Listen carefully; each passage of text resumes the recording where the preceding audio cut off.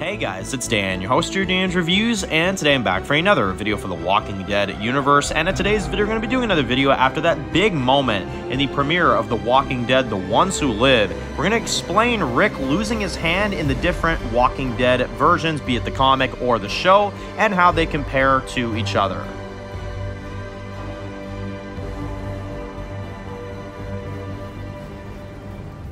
Alright guys, this one's going to be doing a review today, this one's going to be doing a review for the Walking Dead universe, and in today's video we're going to be doing a discussion video after the premiere of The Walking Dead, The Ones Who Live. In today's video we're going to be discussing the major scene at the beginning of episode 1, where we get to see a major scene for Rick's character and a major turning of events in the Walking Dead universe, which is that they adapted probably the biggest moment of the comic book series that we have not seen up to this point, and that is the chopping off of Rick's hand. So we're going to go into that a little bit. We're going to discuss a little bit of the origins of where that came from and the idea and the original concept of the Walking Dead comic books, because this is something that happened many years ago when the Walking Dead comic books were releasing, and the Walking Dead comic books go back to 2003. So we've had a long time between then and now. In the newest series, The Walking Dead Ones Who Live, we got to see Rick kind of go through with a very difficult decision where he had to chop his hand off in order to get out of confinement, in order to get out of being a prisoner, basically, for the CRM. Now, the CRM has had Rick captured for about 5 years, roughly, so obviously his, mental state is a little bit more dire. It's a little bit more kind of like, okay, whatever I need to do to escape, I will do it. He's escaped, obviously, 3 times previous to this, which we also learned in this episode, and this was his 4th attempt to escape.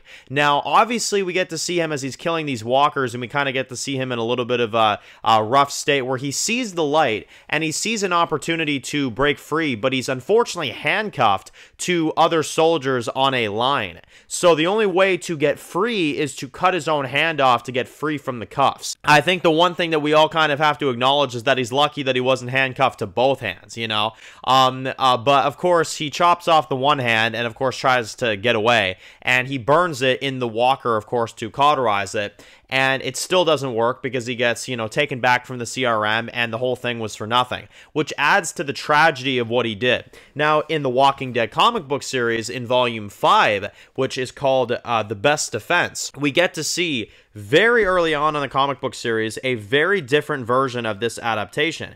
And it's very different. It's not anything of what we expect. And I remember it threw many readers off when they were reading it in the comics, myself included, which is that Rick Grimes loses his hand in the comics too. Now, fun fact is that in the comic books, it's actually his right hand. So in the TV show, for whatever reason, they decided to switch it. I assume it's probably because Andrew Lincoln didn't want to film, because, he's probably like, a righty, right? He's probably not a lefty in the show. So he probably decided, he was like, okay, you know what? I'll end up doing this because it helps me out, as an actor, so I can still use my right hand, which is my most use of, hand. And not to mention, the left hand has kind of been teased. And, I do find that interesting because in the TV show, there were many circumstances where Rick's left hand was injured. There were many circumstances where his left hand did get hurt. So I don't know if they ever planned this from the long run. Did they ever plan on cutting off Rick's left hand, or was that just false, teasing and they weren't actually going to do it? And then Andrew Lincoln decided, you know what, like, let's go ahead and do it, which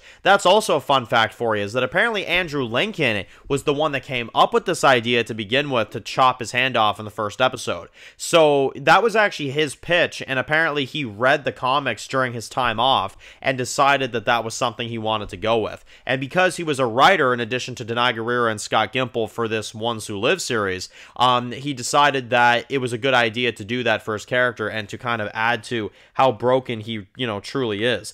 And a little bit of knowledge for anybody that doesn't know, in the comic book series, this actually happens during the Governor comic book storyline of the prison, where you have Rick's group that goes to Woodbury, and they meet the governor for the first time. And much like the TV show, the governor acted kind of nice at first until we found out what he really was. Same thing with the comic books. He ended up snapping and ended up chopping Rick's hand off as one of his other guys held him down and chopped his right hand clean off. So it's pretty intense because obviously this happened many years ago in the comic books in, again, Volume 5, which was released like 20 years ago, pretty much. Like, maybe not totally 20 years ago, but almost 20 years ago. So it's insane that the TV show decided to finally pull the plug and decided to actually do it. And I thought it was done in a very, very good way, because in the comic books, he just kind of gets his hand chopped off, and that's kind of the end of it. Not to mention, it's his right hand. And I do recall Kirkman saying that he does regret doing this in the comic books for whatever reason. I think it's either because he thought that it was too early or it wasn't executed the right way. I'm actually interested in hearing your guys' opinions. Do you guys prefer the comic book version of this event, or do you guys prefer the TV version of this event? Now, for me personally, I think they did a better job in the TV show, because the TV show kind of expanded on the tragedy of him losing his hand and what it does. Also, they gave him a really cool weapon. In the comic books, he kind of just went around with a stump, you know? In the TV show, they decided to give him a Wolverine knife, you know, hand, closed fist type of hand to go with his CRM outfit. And it kind of went with a little bit more of a cool kind of vibe, a little bit more of a superhero type of vibe for it, which I really enjoy.